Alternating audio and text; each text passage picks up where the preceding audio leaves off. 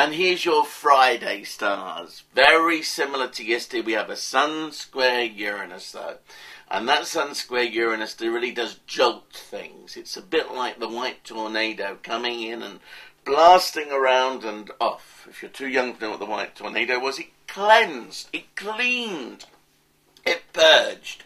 So you see, although it was a tornado, it was white. And that's what I want you to realise now. That maybe your life does need the biggest clear out it's ever had. And if you don't do it, then it will be done for you. And that's when it becomes more drastic and dramatic.